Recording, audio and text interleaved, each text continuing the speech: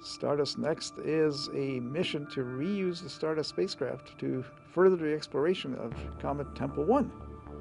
Tempel 1 was the target of Deep Impact.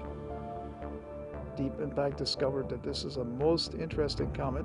We want to see more of the surface, and we also want to see what changes have occurred since Deep Impact was there 5 years ago. The primary purpose is to observe how the comet has changed, how the nucleus has changed, to compare to what it was like back in 2005 with the previous pass near the Sun. We call them perihelion passes. We also would want to extend the mapping and the observation of the nucleus to see new areas of the nucleus that we haven't seen before, so that would help complete the mapping of the nucleus of this comet.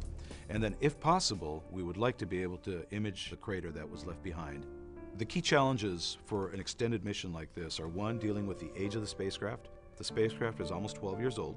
Very little fuel is left. We've used most of it already. And then the third challenge for a comet mission is the navigation.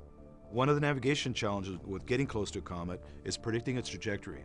We know that as they get close to the Sun, comets generate a lot of activity. The jets, the outbursts, all of those change the trajectory somewhat of the comet.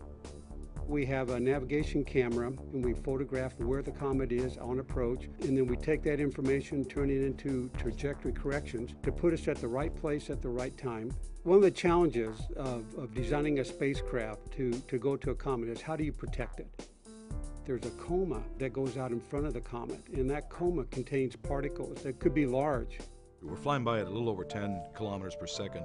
That's somewhere in the order of 25,000 miles per hour. It doesn't take much of a particle to cause damage. The Stardust spacecraft is a very unique spacecraft. It was built for a comet flyby.